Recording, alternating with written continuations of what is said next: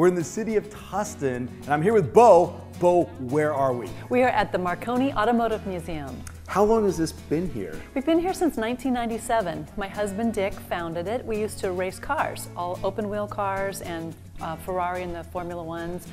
And he bought this building, and it was an old salad oil manufacturing facility that had gone out of business. And then he moved his car collection in, and all the race team, and all the mechanics, and all the equipment, and thus the Marconi Automotive Museum was born.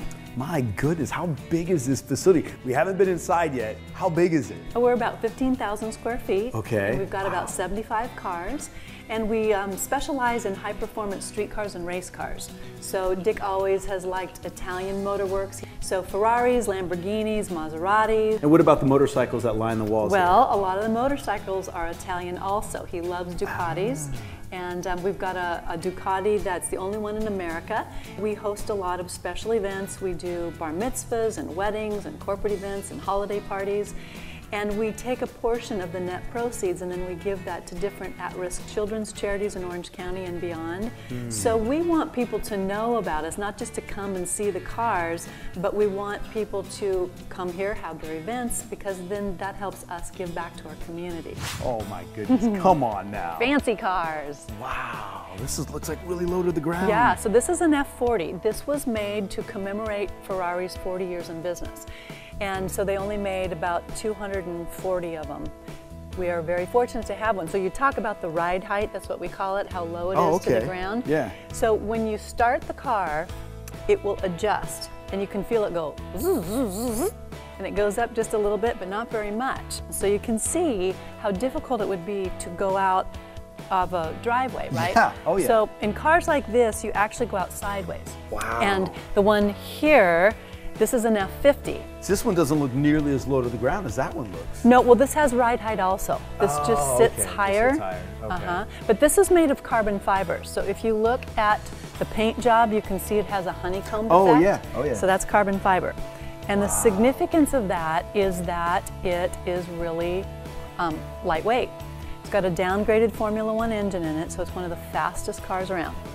So the cool thing about the F40s is that when you get full on the throttle and you lift off, flames shoot out the back. No way. Yeah. Okay, what about this one right here next to it? Okay, so this is an old car, and it's unusual because Dick never really wanted to have old cars in the museum, but this is the 53rd car that Enzo Ferrari ever built. So all the Ferraris that have been built over the years, number 53. And it's called the 195S, and there are only 3 of them left in the world. 1950. Wow! This is awesome! Oh my goodness. Does this one have flames flying out the back as well? No, it doesn't, but I'll tell you, this car is the loudest car in the museum.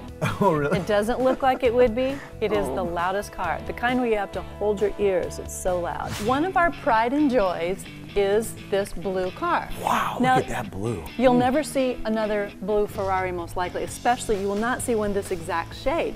Why, you may ask, is that the case? It is because this particular car is a one of a kind, and it was made for the Sultan of Brunei. The Sultan will not take possession of it, so if you want to buy it, now's the time. So Dick bought it. But it has got the color blue because this was a special request by him to make this car.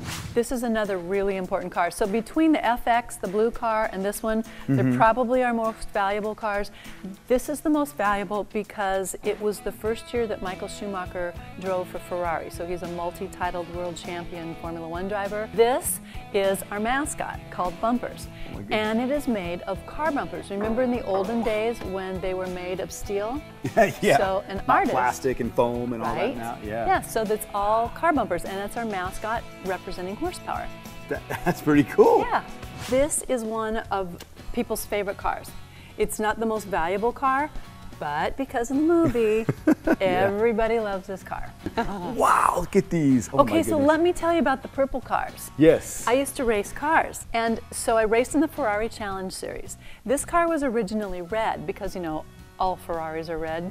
And they wanted to sell more cars to women, Ferraris to women. So I said, well, the thing is, when you've got 40 Ferraris out there and most of them are red, nobody's going to be able to tell the difference. so I'd like to paint it. And they said, okay, what do you want to do? Well, if you look on the wall behind it, that is a Formula Ford purple that we call the Atomic Blueberry. And I said, we've got to turn this purple also. So we did.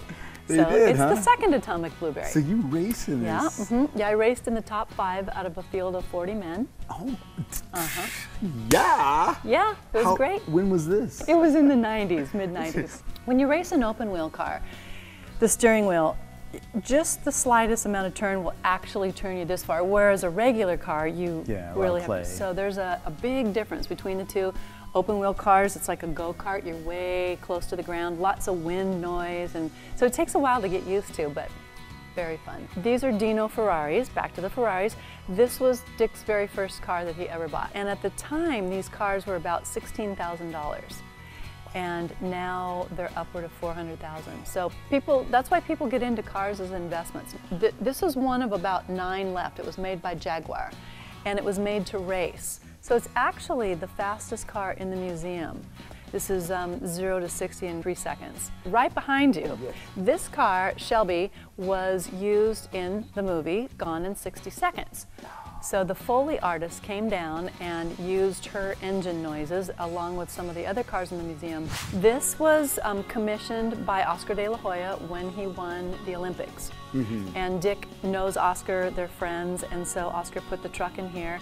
But you want to make sure you look all the way around the car because it's gold-plated hydraulics and sound system in the back. Oh my goodness, check this out. Yeah. Wow. That's the best part. That's got to be one of the biggest sound systems ever. Yes. That is unbelievable. He meant business when he had this made. This car right here, this is called a Suzetta, and it's one of 14 made. So we've got a lot of cars in here that you won't see too many places, if any place. And it was created, as you can see, by somebody who used to work for Lamborghini. So the lines are similar, but the back end is really different. The front end is more similar, but check out the width of the tires. And this is the car I was telling you about that's right-hand drive, that's also a stick. So another masterpiece in the collection is this Gullwing. Back in the 50s, they didn't have all the luggage choices that we have now. So you'll notice the luggage in the back, they handmade luggage. Once you bought the car, you got a set of luggage to go in it, so that you could travel. I wasn't joking. There are cars in the rafters up here. What is the story behind that car right there? So that car is a Fiat that has been decoupaged. Sometimes it is actually down on the floor, and you can see the seats, the steering wheel, the columns, everything has been decoupaged. Obviously, there is tons of eye candy to see here, but it looks like you have, not just cars to view. You have trophies and what else do you have here? Well, we've got lots of memorabilia, signed memorabilia from different race car drivers, artists, renditions of cars. There's a little something here for everybody. That's good. Well, Bo, I so appreciate your time. Oh, it's my pleasure. Thank you so much. And I'll take this one. It's for sale. Okay, it's for sale. Take it out for a test run. Put it on my tab. And it matches you. Okay, this is the one that's locked. Okay, well then fine. I'll take the Corvette. Oh, it's open.